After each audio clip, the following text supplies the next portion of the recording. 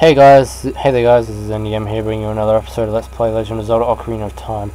Okay, so in the last episode we brushed up the last amount of stuff we had to do in the Dodongo's cavern, and we got to the boss room, and we also found a treasure chest in here which gave us some bombs. Even though, well, the funny thing is, I was recording this boss battle and the recording messed up, so I had to go back, and I somewhat didn't make a save state, so I had to do everything I did in the last video just to get back here, and that's why I have only 13 bombs. So I did open the chest as well, and I got some bombs from that, so I had about 9 bombs. I think I had about 9, so I've now got 13 bombs. Anyway, we're gonna go drop down to our death. Damn, surprised you didn't break your leg like you did in Conker's Bad Fur Day. Oh jeez. Oh Jesus. Oh Jesus. Damn it. I look so small. Look how big he is. Like, he's like looking up at him. Where? Oh damn. That big mouth you have there, dude. Some big ass mouth. Yeah, well, you're gonna have a taste of my bombs. How do you like my bombs? Do they taste good? Do they taste satisfying? Oh jeez, right. Hide. Yeah, if you stand in a certain part of the corner, he can't get you. Open wide, here comes the airplane. Yeah. Have a taste of this. How do you like that medicine? Whoa. How do you like that medicine? No, it's like, how do you like the taste of your own medicine? But yeah, he hasn't even done, well, he's trying to attack me, so I guess, yeah. Have a taste of your own medicine. Even though you don't like bombs, do you? Makes you very ill. Hide. Alright. Open your big ass mouth. Open your huge, big, gigantic, ginormous mouth and choke on my bombs.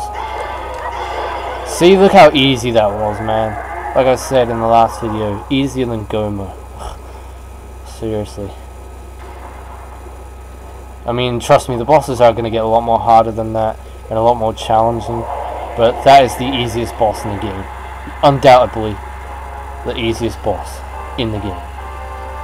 And he's drowning in the fire. But you're a fire type. You're a fire type Pokemon. Yeah, I choose you, King Dodongo. Well, yeah, you're a fire dragon thing, so I don't see why you shriveled up in the fire, unless you absorb it, and then you like overpowered yourself with so much fire that you disintegrated, and now you've turned into soot. You got all soot all over you. Basically, you're just an ash pile. You're nothing but an ash pile. Oh, please don't hurt my feelings. Yeah, well, too bad. Alright, let's get our heart container. You got a heart container. This has refilled your maximum life energy. It's increased by 1 heart. Your life energy will be totally filled. Yay! I got my heart container filled. I got another heart container. Alright, let's go into the blue light. Don't go into the light! Don't go into the light. Because it is taking me to a better place, which is heaven. Because, like, people say when you're about to die, like, don't go towards the light. Oh god, it's you again. You just fell from the sky. What are you? Dude, don't bash my head in, man. You're gonna give me brain hemorrhage. Thanks to you, we can once again eat the delicious rocks from the Dodongo's cavern until our stomachs burst. What a wild adventure it will make an incredible story. I can't believe that the Dodongos suddenly appeared in such great numbers, and that big rock blocking the cave. All this trouble must have been caused by that Gerudo thief Ganondorf. He said, "Give me the spiritual stone, only then will I open the cave for you." You, on the other hand, risked your life for us. Yeah, tell me about it. There was hell in there, man. You don't even know the half of it. Kid, I like you. How's about you and I become sworn brothers? No, there's no big ceremony involved. Just take this as a token of our friendship. What do you mean? What? What token? Could this be? Our next spiritual stone? Possibly. Let's find out. It's red. It's fire. It's a...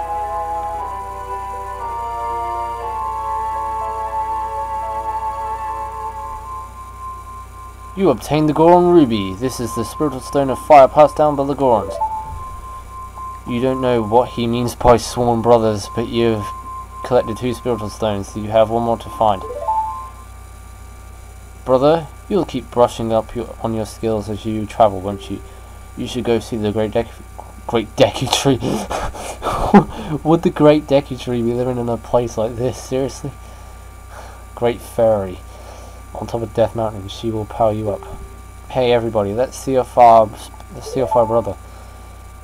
Because when you speak too quickly, your mind says one thing and then you mess up your words. You did great. How about a big Goron hug, brother? Dude, you crush me. You're like rock people, and I'm just like a normal human. You'll crush my bones. Then I'll have to go to the hospital. Break my bones, man. Well, actually, there is something I want to get. There is something I want to get before the end of the episode. And I don't want you guys bothering me either, so go away. Back off. I have a sword. I have a dagger. I have a kitchen knife. And I have bombs too, so I wouldn't mess with me.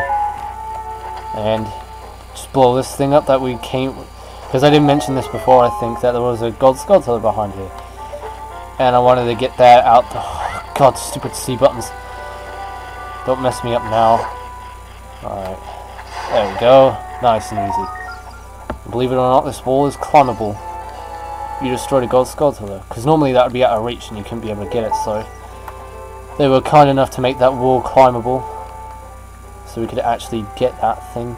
And that's... There is more, I think. I think there's like 1 more like that. With a gold Skulltula in. But there are chests with those in as well, so... In the next episode... yeah, I'm going to end the episode here, so... In the next episode we'll be scaling Death Mountain, I guess, towards the Great Fairy, whatever he said. Said that she'll power us up. Power us up. Yeah, power us up. So yeah, until then, this is MDM saying thanks for watching, and goodbye. Oh god, it's night time. This can't be good. This means there must be vampires. Well, I guess I'll have to go hide somewhere for the night. I'll hide over here with this Goron. He'll protect me from the vampires, won't you, sir? Yes. Yes, you will.